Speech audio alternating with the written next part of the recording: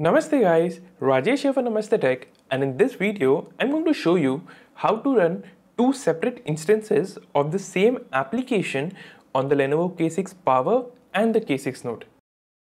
Dual-apps is among the more popular features of Xiaomi's MIUI 8, and Lenovo is finally adding similar functionality to its skin this year.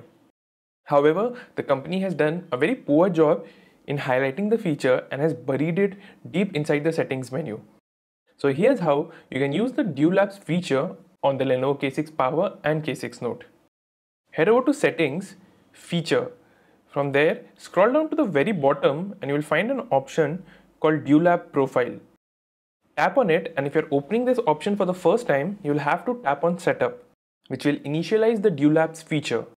You will now be provided with a list of all the applications installed on your phone. Simply toggle the switch besides the name for the applications that you want to have a second or separate instance of. Additionally, you can also decide whether these applications will have access to your contacts or not. So for example, I have set up Dual-apps for Evernote, Excel and Temple Run 2.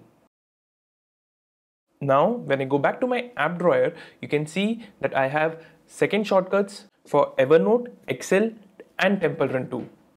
These secondary applications have a small blue lock icon to denote that. Now when I open up Excel, you can see that it is setting itself up for first time use, with the first instance of the application being completely unaffected. Dual-apps is a great feature to have if you use two SIM cards on your Lenovo K6 Power or K6 Note and want to have two separate instances of WhatsApp running on the phone.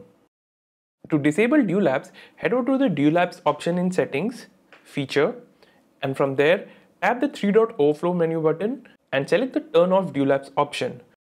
Doing so will delete the secondary application as well as all its associated data, images and files. So make sure to back them up before you turn the feature off.